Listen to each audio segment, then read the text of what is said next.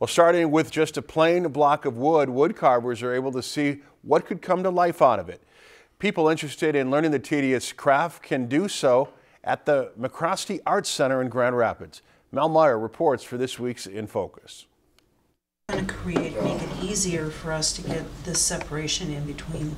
The students start with a plain block of wood. Finally got a TV. And use box cutters to chip away at the block. Drop this here and drop this here. Until in this case, a woodpecker is revealed. Mike Constrad has been working on these pieces since the fall. Just taking a piece of wood and eventually having it turn into something is, I don't know, very enjoyable, very relaxing. The techniques have been passed on from one generation to another. Instructor Belva Shellhammer learned the craft from her father. I mean, you can see where I have little dots here, little poke marks. He was taking class and said, "Why don't you try this?" And I said, "Yeah, maybe someday." And before you knew it, I was doing it. She's now passing on her techniques to her students twice a week.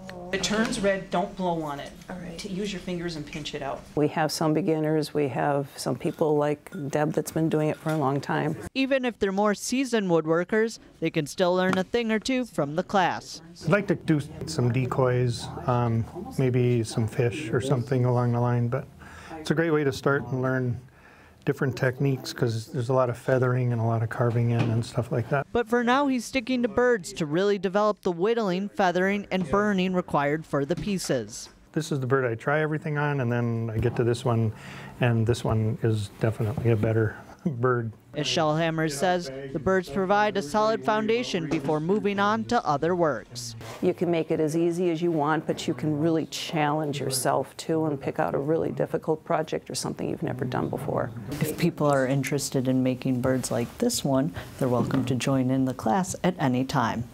In Grand Rapids with this week's In Focus, I'm Mel Meyer, Lakeland News. If you've enjoyed this segment of Lakeland News, please consider making a tax-deductible contribution to Lakeland Public Television.